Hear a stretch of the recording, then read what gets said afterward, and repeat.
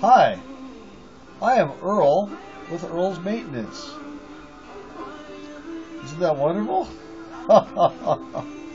Actually, I'd like to glorify the Lord Jesus with a name above all names, Jesus Christ. Amen? 2 Philippians 9 through 11.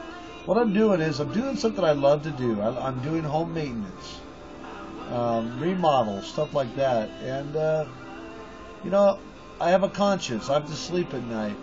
And unlike some people that are doing it for the money, I do it out of a labor of love.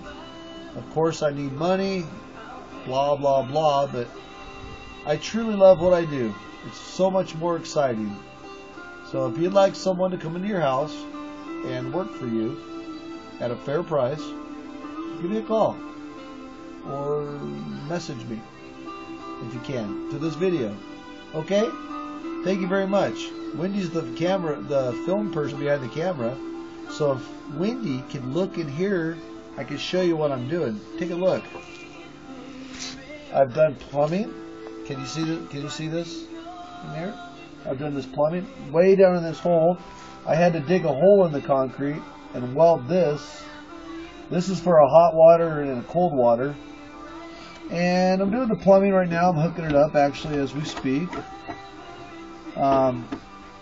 This poor little lady was taken by a guy that said he was good and he could just, you know, burn people and sleep okay at night. I personally don't see how anybody can do that to someone, but, you know, there's those crooked people out there which make it hard for good, honest contractors like myself. But it's exciting. Wendy, why don't you show them take a look at the plumbing I did in the ground. Look at that over there. I got a shut-off valve. Yeah. And we're going to put that pipe there.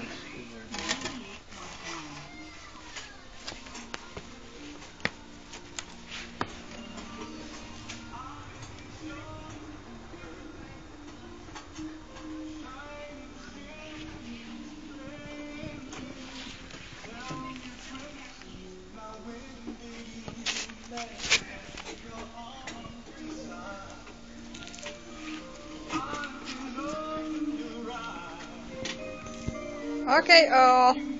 Well, thank you guys, and appreciate you watching my video.